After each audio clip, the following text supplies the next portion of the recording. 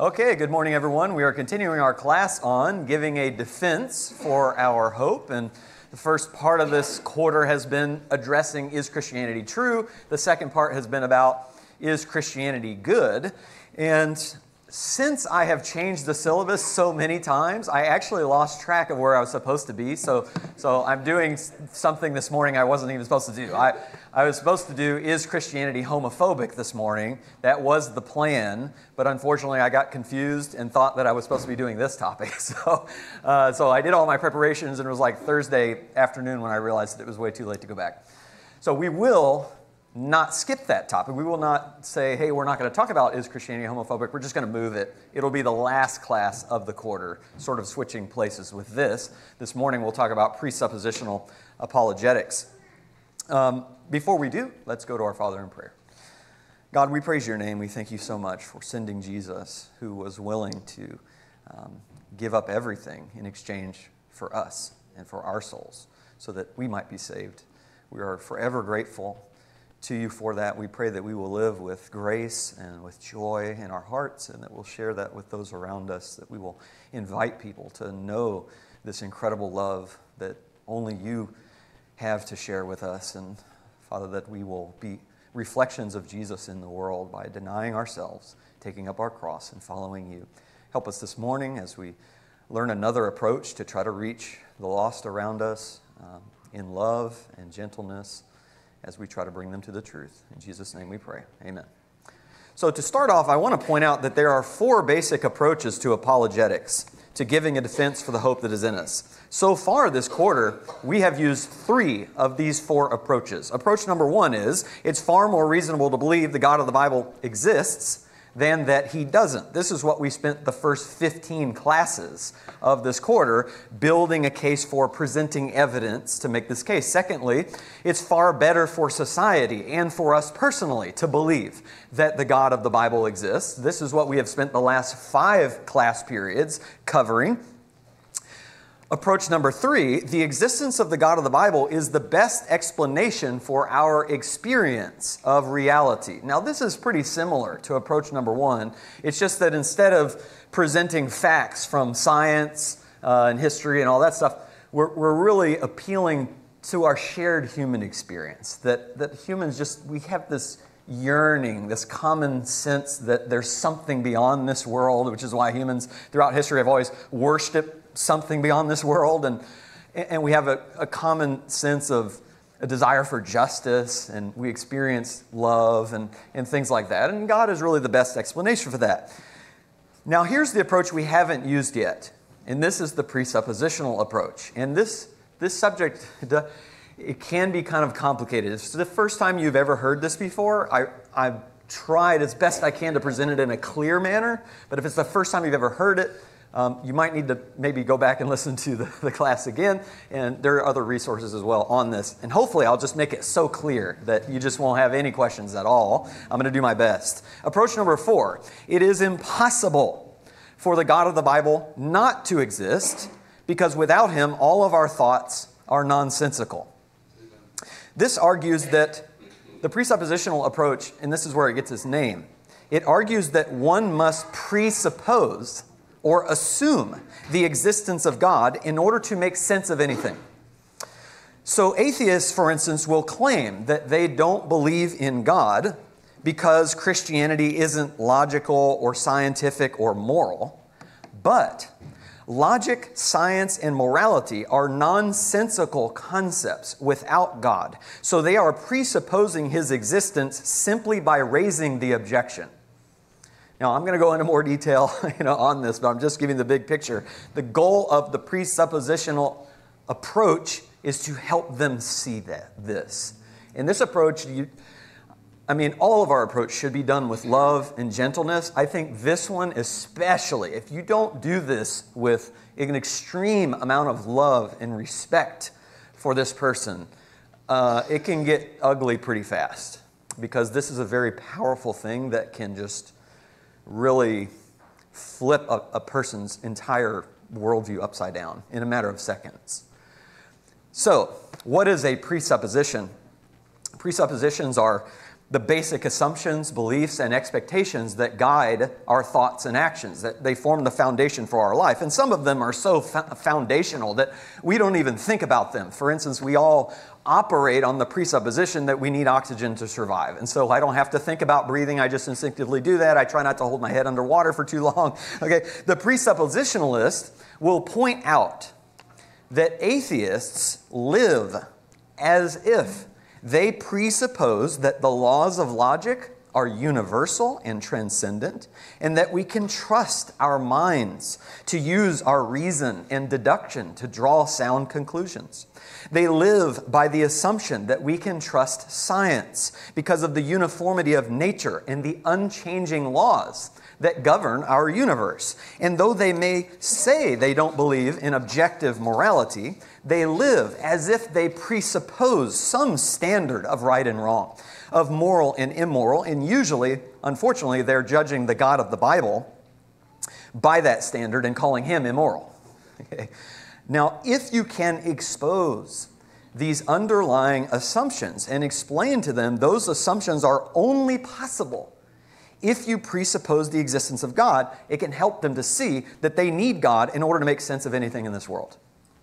Now, when you start to look into the presuppositional approach, here's what you're going to run into, and I have to talk about this because you're just going to run into it. Unfortunately, presuppositionalists reject the first three approaches with atheists.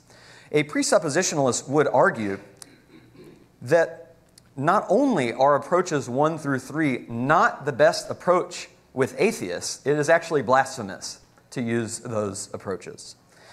Now, they will say it's perfectly fine and good to use those three approaches with Christians, that it's a great way to bolster the faith of Christians. They're not against using evidences for that reason.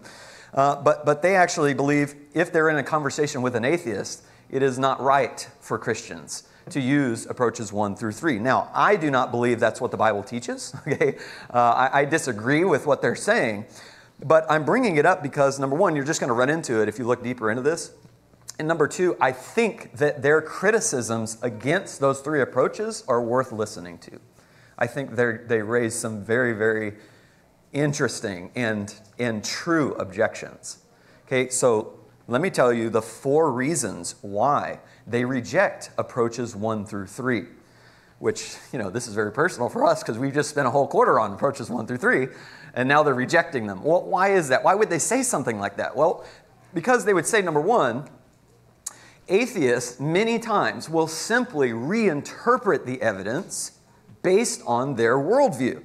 So, for instance, we see this happening to Jesus. Matthew 12, a demon-possessed man who was blind and mute was brought to Jesus, and he healed him, so that the mute man spoke and saw. And all the crowds were amazed, and they were saying, "This man cannot be the son of David, can he?" But when the Pharisees heard this, they said, "Well, he casts out demons by Beelzebul, the ruler of the demons." So, in the Pharisaic worldview, whoever the Messiah was, it couldn't be Jesus, because Jesus does not fit their presuppositions, their preconceived notions about what the Messiah should look like. And so when faced with clear evidence, Jesus just cast the demon out of this guy, the evidence doesn't matter because they just reinterpret it and give a different explanation for that evidence than that Jesus is actually God. So presuppositionalists would say if you try to use approaches 1 through 3 with atheists, and you give them all this evidence about the universe had a beginning, and we can trust the irreducible complexity of the cell, and that we can trust the biblical accounts and all of that. Most of the time, they'll just reinterpret it to fit their assumptions. There's in one book, he told the story of a man who believed he was dead, and the family said, "Look, you need to go to a doctor," because the family wanted the doctor to prove him wrong, to just help him see that he's not a dead person. So he goes to the doctor, and the doctor asks him a question. He says, "Do dead people bleed?" And the guy says, "Well, no, they don't have circulation, and their heart's not pumping and all that." And so the doctor pricks his finger, and, blood comes out, and the guy looks at his finger, and he says, "I guess dead men really do bleed." So it's a silly story. I don't even know if this is true or not, right? But the point is, he's simply reinterpreting the evidence to fit what matches his worldview, all right? And I think that is when we're doing apologetics, you got to keep that in mind. That's a fair criticism. That's biblical. That's exactly what happened in the Bible. All right. Secondly, Christians should not pretend to be neutral. Jesus says, "He who is not with me is against me. He who does not gather with me scatters." So presuppositionists will say many times, when you take the evidential approach with atheists, you're essentially pretending to be neutral, and you're saying, okay, let's start from the premise that maybe God doesn't exist, and then we'll just sort of work our way through the evidence and prove that he does. And the presuppositionists would say, that's not how Christians should operate. Now we could say in response, okay, that's not really fair. Because you don't have to do apologetics that way. You don't have to say, well, maybe God doesn't exist. You can tell an atheist, I'm absolutely convinced God exists, and here's the evidence that convinces me of that. But here is the presuppositional response. Okay? They would say this: when an atheist wants to talk to us, they approach us with a set of rules and expectations for the conversation. Like, we need to use rational, logical argumentation. We need to appeal to science to establish truth, and we need to be honest with our statements and not lie to one another. Now, what Christians will do with approaches 1 through 3 is we'll treat those rules as if they're completely neutral territory, and we'll start to play by their rules. We'll start presenting evidences using rational, logical argumentation. We'll appeal to science, and we'll be honest. But the presuppositionalist says, hold up, time out here. Those ground rules are not neutral at all because they're only possible if God exists. Without the existence of God, there is no basis for reason, for logic, for science, or the need to be honest. So just by playing by their rules, we are conceding to them that reason, logic, science, and morality belong to the atheist when they do not. They are owned by God. So the presuppositionists will say, instead of playing by their rules and giving them evidence, they will say, even your request for me to give you evidence based on reason, logic, and science is proof that God exists. Because without him, you wouldn't be able to make sense of evidence at all. Now, I'll explain that more later. I'm just trying to lay the groundwork for why they disagree, okay, with these approaches. Thirdly, Christians should not present God as a probability. The basic verse that we always use for giving a defense or an apologia is 1 Peter 3:15. And we always focus on the second part of the verse, which is always be ready to make a defense. But we skip over the first part sometimes, which says sanctify Christ as Lord in your hearts. Always being ready to make a defense for everyone who asks you to give an account for the hope that's in you, yet with gentleness and reverence. Presuppositionists take issue with approaches 1 through 3 because it presents God as the most probable or likely explanation, but the Bible doesn't present God that way. Peter tells us before we can give a defense, we have to sanctify Jesus as Lord in our hearts. And honestly, I think this is a valid approach, or a valid criticism, rather, of the traditional approach. Because we sometimes will act neutrally just to avoid conflict. And we'll say things like, I think God is the best explanation for the evidence, but, I could be persuaded otherwise. Or I think the probability of God existing is higher than the probability that he doesn't. And I see why we might do that, because being dogmatic might turn some people off, okay? But the presuppositions will say, yeah, but the Bible is very dogmatic about God's existence. He's not the great probability, he's the great I am. And presuppositionists argue, and this is where this part gets pretty deep here, so stick with me on this, all right? It's very interesting, though. Presuppositionists argue, if Christianity is only true because of the evidence for it, and not because of the self-attesting authority of God, then what happens if some tragedy strikes, and maybe I lose a child, or I lose a spouse, and then I treat that as evidence that God doesn't exist? The presuppositionists would say, if as a Christian, I could be convinced that God didn't exist, if some evidence for his non-existence was discovered, then my own reason is the ultimate standard of truth, not God. And that puts us in the same boat with atheists who also believe that their reason is the ultimate standard of truth. The presuppositionist says God is true because he says he is, and without him, we wouldn't even be able to make sense of the concept of truth at all. So he's not a probability, he's a necessity. Very deep, very, very, very interesting. And then finally, they would argue lack of evidence isn't the real problem because of Romans chapter 1. Romans 1 says, the wrath of God is revealed from heaven against all ungodliness and unrighteousness of men who suppress the truth in unrighteousness, because that which is known about God is evident within them. For God made it evident to them, for since the creation of the world, his invisible attributes, his eternal power and divine nature have been clearly seen, being understood through what has been made, so that they are without excuse. Interestingly, in the Greek, without an apologia, without a defense. Same word used in 1 Peter 3:15. For even though they knew God, they did not honor him as God or give thanks, but they became futile in their speculations, and their foolish heart was darkened. So, presuppositionists would say the real problem for atheists, it's not lack of evidence. They already know God. They're just suppressing the knowledge of him through their sin. And sin has corrupted their minds and their hearts to become fools. Psalm 14:1 says, the fool has said in his heart, there is no God. And foolishness in the Bible is not about a lack of intelligence. There are some brilliant, very high IQ fools in this world. Foolishness in the Bible is about moral stubbornness that refuses to admit the truth even though they know it. This is why you could ask some atheists, if I could convince you through evidence that Christianity is true, would you become a Christian? And they will still say no. So presuppositionists say, well, then it's a waste of time to present evidence to atheists because they already have plenty of evidence given to them through creation and through their own conscience. Now, I disagree that it's wrong or that it's a waste of time to use these approaches. In fact, I think approaches 1 through 3 can be fantastic if you have an open-minded atheist. If you have an atheist that really, they want to have a real conversation, they're genuinely wondering, how can you believe in God? I mean, well, there's no evidence for that. And then you can show them, yeah, there is evidence for that.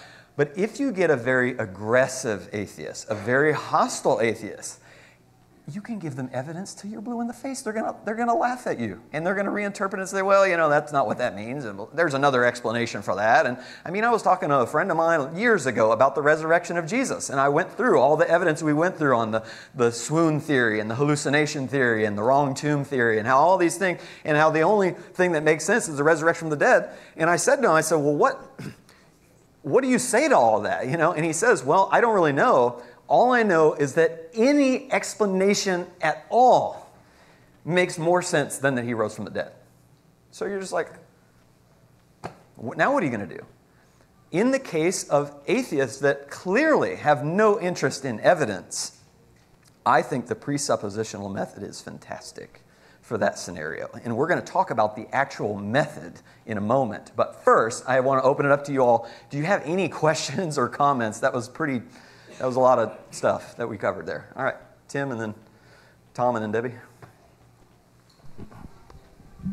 I was just going to kind of confirm what you said about the first three, and the fact that Jesus did cast demons out, and the fact that these demons were done in the first place in front of people who weren't going to believe when they saw it. It still was done. Yes. And that's what you do. You see who's going to believe it, who's not going to believe it, and you move on. But he definitely did the act, even though they didn't believe it. So he saw things like that as, no, you show them the evidence, and you move on. Yeah. And if they reject the evidence, then that only further shows them why they have no excuse, before God. Yeah, Tom? This may be where you're going, but I've heard people that start with the question that you just posed as, if I could prove that Christianity were true, would you believe it? If the answer is yes, then it's a head issue. If it's no, then it's a heart issue. Yes. And one is manageable or can be proceeded along. The other one usually cannot. Yeah, really good. I mean, and we talked about how there are different, I think, 3 main barriers to people becoming a Christian. One is an intellectual barrier. One is an emotional barrier. And the other is a volitional barrier, a matter of the will. It's just like, yeah, I believe it's true intellectually, and I don't have any problems with it emotionally, but I just don't want to submit to God. Okay, that's a volitional thing. So everybody has a different reason. And that's why I think it's, and it's a whole longer discussion about, defending those 3 approaches against the people from the presuppositional side that attack them. But I just think we have to be careful just saying, like, well, that method is sinful, right? You can't use that method. Like, no, God presents evidence all the time in the Bible. Yeah, Debbie. Oh, I was just going to ask if you could repeat what you said as far as the moral foolishness with your definition. Oh, yes. So foolishness in the Bible is not about intelligence. It's about moral stubbornness that refuses to admit the truth even when they know it, even when they know the truth. That's really what folly is about. And obviously you have to be careful. You call an atheist a fool. Like, that's immediately like fighting words, because in our culture, fool just means you're an idiot, right? And that's not true. You could be talking to, an MIT professor, right, who is not an idiot. That guy is an MIT professor, but he's a fool biblically if he says there is no God. Herb? So I'm doing the back and forth on this with you. Okay, sure. So what came to mind to me was Proverbs 1:7. Which we're getting to. Yes, good. Oh, sorry. That is the presupposition's favorite verse. Go ahead and read it. Go ahead? Yep, go ahead and okay. read it. Well, the first part says, the fear of the Lord is the beginning of knowledge. But that was not the part I was focusing on. Oh, interesting. Fools despise wisdom and instruction. Good. So that would give credence to what you were saying, and I think what Tom was saying, that if they're just going to despise wisdom and instruction, then it's not going to matter what you say. And Yes. so you made a good point. If there's an open mind there, Yes. but they're just being foolish. They're being fools. Yes. On the other hand, I can't find the verse that says, if we're not raised from the dead, then we're all men most foolish. What is that? Oh, yeah, 1 Corinthians 15. 15, okay. Well, isn't that kind of doing what the presuppositions don't like? It says, if we haven't done this and if this, is that, or am I being inconsistent here? Oh, what? Like he's presenting evidence for the Yes. resurrection? Sure, Yes. yeah. And again, like, they have answers for all that. It is super deep. I've heard debates on this. And, sorry. Oh, it's such a huge rabbit hole. But that is interesting. You make the point, yeah, that's what a fool is. It's somebody who, it's not just someone who doesn't have wisdom and instruction. That would be someone who's not intelligent. They don't have wisdom or instruction. It's someone who despises wisdom and doesn't want it. That's the folly there. And that is interesting you bring that verse up, because we're going to get into that verse, the first part, later. All right, go ahead, Jason, then we'll move on. Sorry, I like rabbit holes. Oh, boy. Don't go too deep. Don't go too deep, please. So, no. It just occurred to me, though, that presuppositionalists would probably have an issue with how Paul presented the gospel on Mars Hill, where he said he looks at all these statues to gods and he says, "I see you're very religious," and he never said, "You're idiots, you're worshiping rocks, you're not, you've made up your own gods." He doesn't say that. He says, "I see you have a temple to the unknown God. Let me tell you about him." And so you see, I think that presuppositionalists in some ways are ignoring that style of teaching that we find in Scripture, that is not straight out, we're going to condemn you for being an idiot, but hey, let's talk about this and let me reason with you. And that's what Paul did on Mars Hill. He reasoned with them. Okay, all right. So let me clarify that the presuppositionalists would not call somebody an idiot. Like, they would do what Paul did. Like, they would actually, treat people with kindness or whatever. Because what the presuppositionist is doing is they're saying, look, you actually can use logic and reason, right? You can trust your mind and science and all that. It's just you're not understanding. The only reason you can do that is because God exists. So they're not calling atheists, dumb or whatever. And of course, they have an answer about Acts 17 and Mars Hill. The presuppositionalists say Paul's using presuppositional apologetics there as well. So anyway, it's like I said, man, I'm not going to go there. So, but yeah. So here is the 3-step approach. Okay. And anyway, so I make it sound so simple, but it's a little tricky. Okay. Number 1. Okay. Explain how any appeals to reason, science, and morality are nonsensical without God. So let's start with reason first. The problem with atheism is that there is no ultimate justification for trusting our ability to reason properly. And that is because if you have descended from fish and from monkeys, and really all that's happening in your brain are just chemical reactions, then on what basis do you trust your reasoning? Charles Darwin actually admitted this is a really huge problem with evolution. It was called Darwin's horrid doubt. That's sort of the nickname that's come up with, because how do we know, if evolution is true, how do we know if our brains evolve properly? That's a matter of faith, right? That was totally unguided. There was no intelligence behind the formation of our brains and all that. And so how can you tell if we can trust our reason? Now, let's see, let me click one more time. Now, an atheist might respond, we can trust our reasoning because we can use logic and make deductions about truth. And then you can respond, so are you saying that the reason you know we can trust our reasoning is because of your reasoning? Because your reasoning convinces you that we can? That's a circular argument, you see? Because how do you know that you are reasoning properly about the trustworthiness of your reason? Here's an illustration for the chemical reaction thing. If you shake up a bottle of Coke and a bottle of Sprite and you open them and they just start fizzing, that's just a chemical reaction, right? So would we say that the Coke is fizzing truth and the Sprite is fizzing falsehood? We wouldn't say that, because you cannot get truth, logic, and reason from chemical reactions. And without God, that's all that is happening in our brains, is a chemical fizzing reaction. Where do you get truth and reason from that? See, what you're doing is you're trying to show them, again in love, that their worldview cannot account for reason, logic, and truth. But our worldview can, because God is logical and intelligent, and He created our minds to process information and to form sound conclusions. Now, again, to be clear, this is what I was saying earlier. I said it a little too prematurely, but you're not calling atheists unreasonable or dumb. You're simply pointing out that they live as if they can assume our reasoning can be trusted.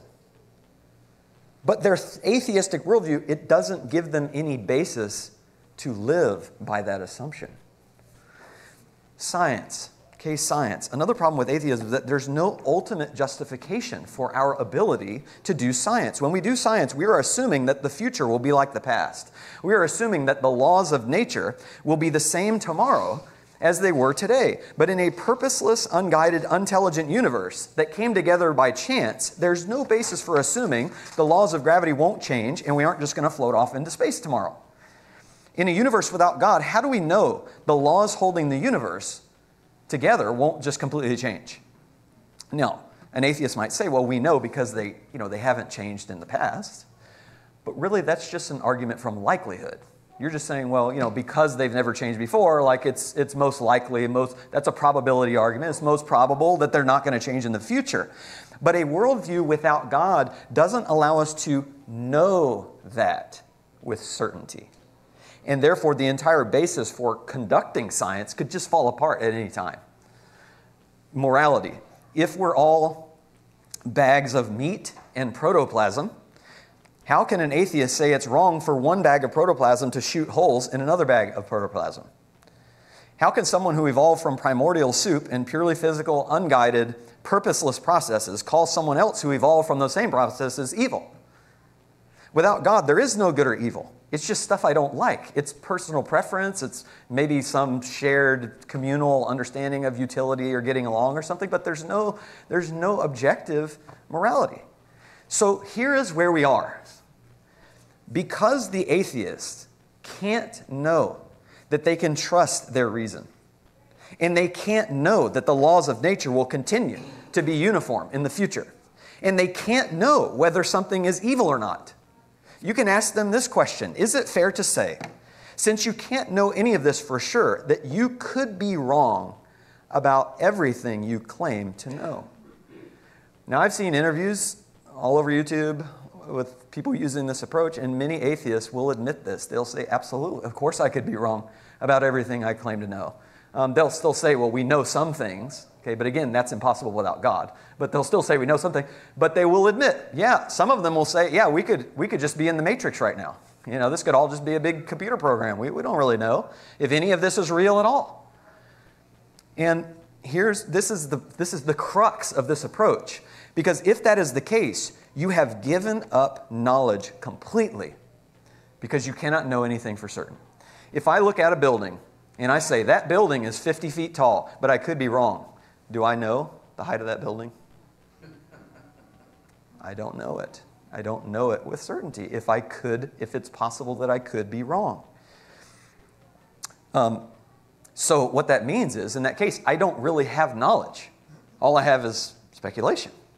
And maybe there's some educated basis for that. Maybe I'm just really familiar with buildings in the past and whatever. But I don't know the height of that building. I don't have knowledge. All I have is speculation. And this is where the atheistic worldview takes us, to a point where we cannot know anything at all. Because anything we claim to know, there's no basis to trust that knowledge. Now, again, the atheist will protest, of course, and say, we absolutely can know things. We can know that 2 + 2 is 4. We can go and measure the height of that building and know it. And you agree with them. Of course you can. I'm not saying you can't know anything. I'm saying your worldview can't account for the fact that you know things. And so what you do is you agree with them that we can know things with 100% certainty, but you explain that's only possible if you presuppose the existence of God. Otherwise, you don't know if you can trust your reasoning, so you can't know anything for sure, and it makes our entire existence and even our very conversations about truth and knowledge nonsensical. Now, if you're dealing with a very aggressive atheist who, they don't want to listen, and maybe they're just launching attacks at God, and they're calling, God, he promoted slavery, and he's evil, and he's immoral, and all that. You can simply say, look, I hear you, but you've admitted you could be wrong about everything that you claim to know. So couldn't you be wrong about that? And if they say, well, let me go further than that. Not just asking, couldn't you be wrong about that? You can actually say, all of your attacks about Christianity not being logical or moral, all of your attacks are nonsensical in your view.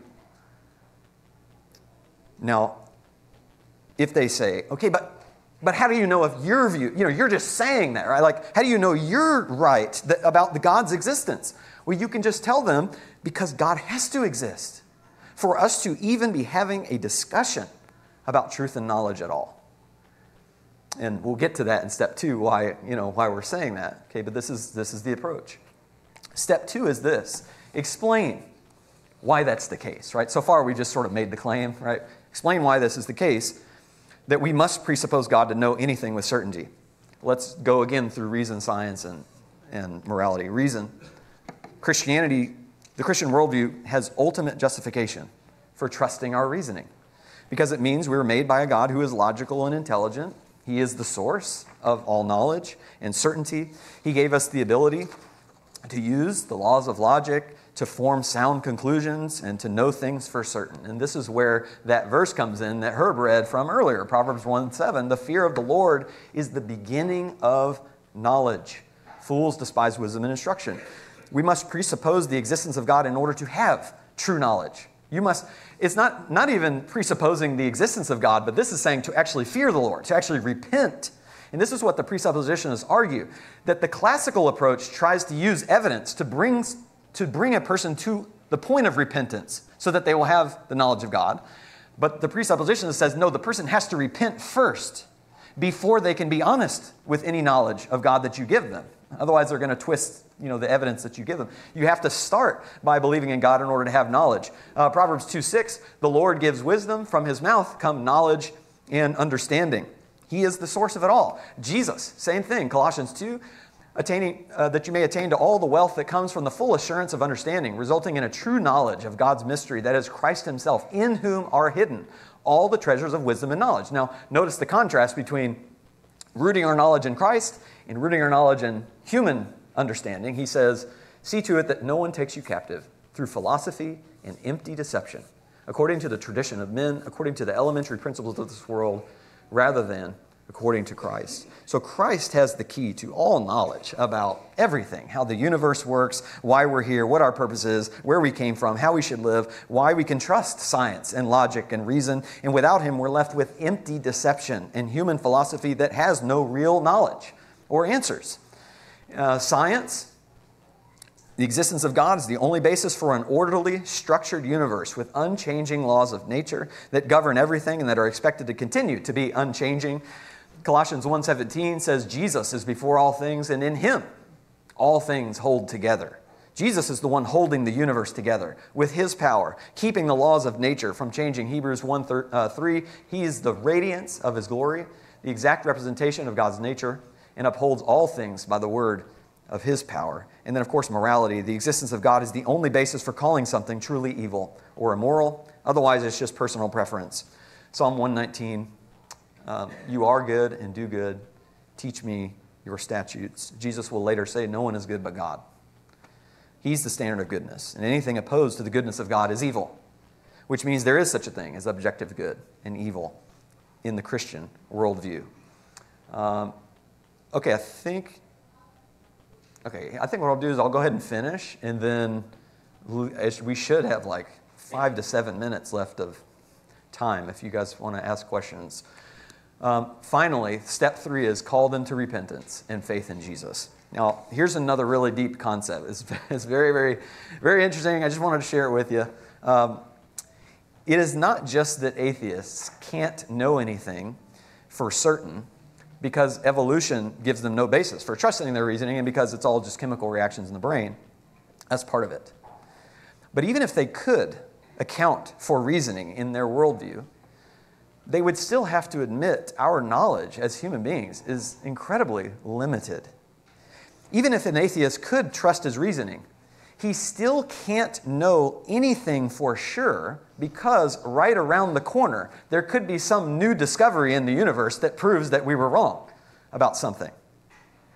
The only way to have certainty about anything is for us to know everything.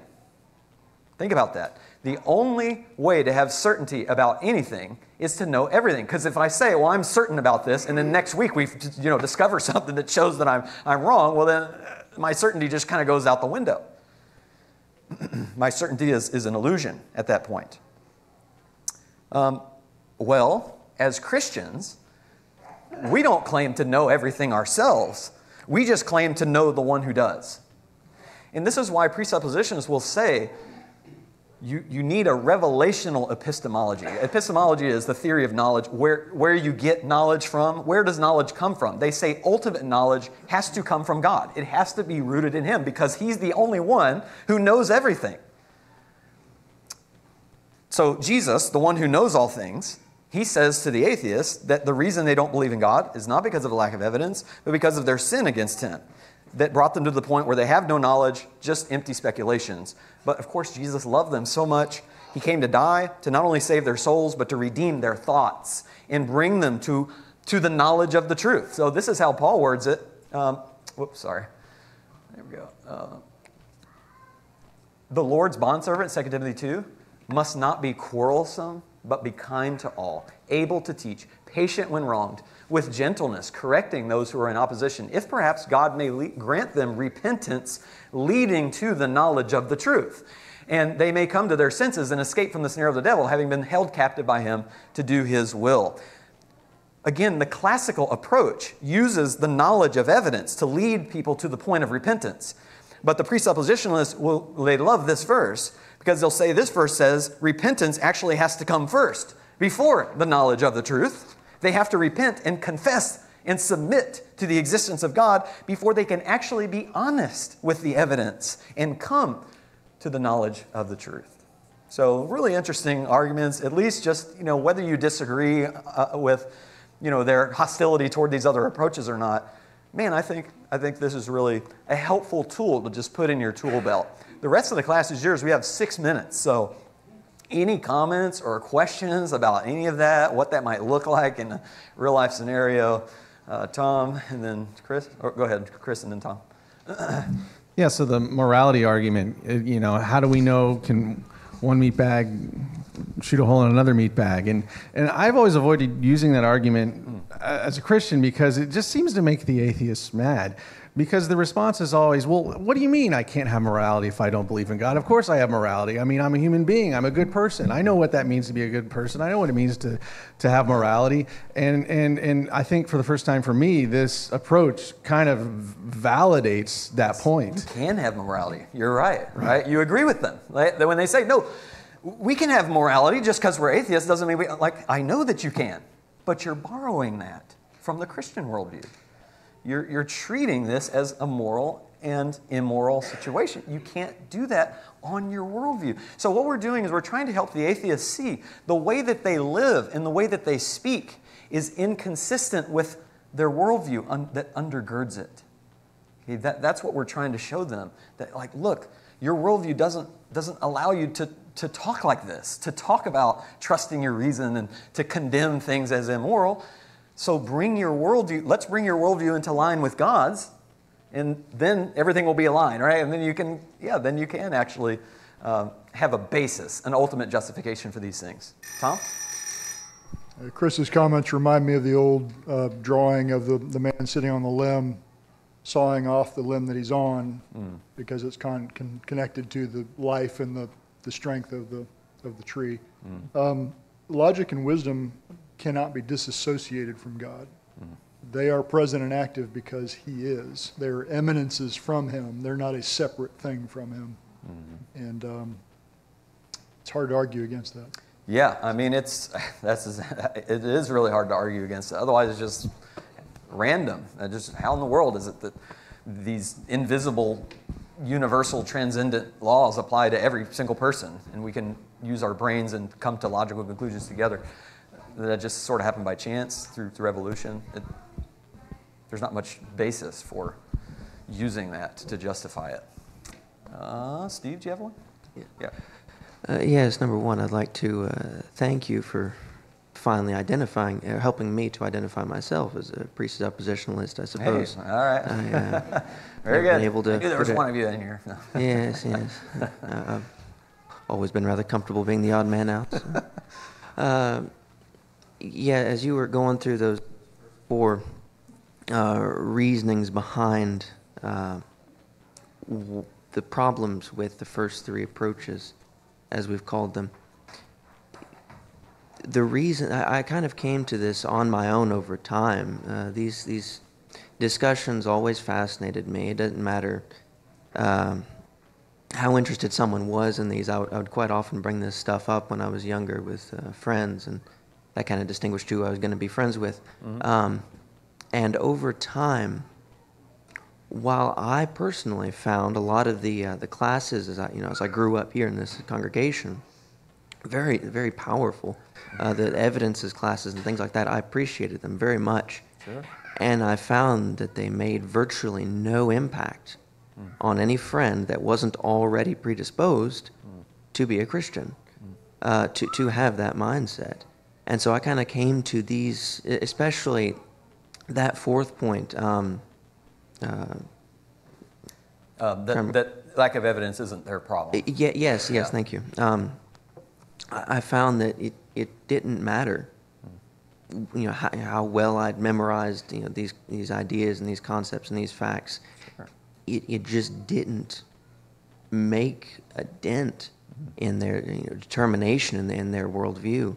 Yeah. And so over time, I kind of developed some of these thought processes myself. I never realized they were called that, but I've come to it kind of based on necessity. And that's why I have far few of those conversations nowadays, because I know if I bring this kind of stuff up, this is where I will go, and the conversation will not go very far if we do not come to agreement on these concepts. I just don't bother anymore, unless I think there will be fruit coming from it. Sure. Yeah, and everybody's different. It's like some Christians now can say, like, well, I was an atheist and somebody presented me evidence. I didn't think there was any evidence for Christianity. They presented me the evidence, and I was like, wow, that's amazing. Like, that happens all the time, even today. So that's why I would never say, like, don't use evidence for your conversations with atheists, because it can actually change people. But it's a matter of the heart.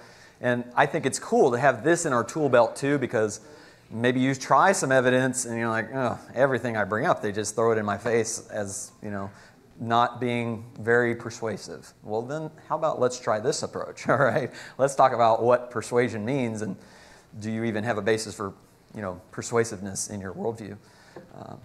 So anyway, 20 more seconds. I don't see anybody else's hands for 20 seconds. That's not going to be worth it probably. It'll take 20 seconds just to get the mic to you. So thank you guys so much. If you want further information about this, just let me know. I can point you to books that are helpful and YouTube videos and things like that about this approach. But many who use this approach on YouTube are Calvinists. So just be careful, because a lot of it's just very, very Calvinistic, the ones that use this approach. Just be careful of that while you're watching the videos, so that you don't adopt some of their false doctrines. All right, thank you guys so much.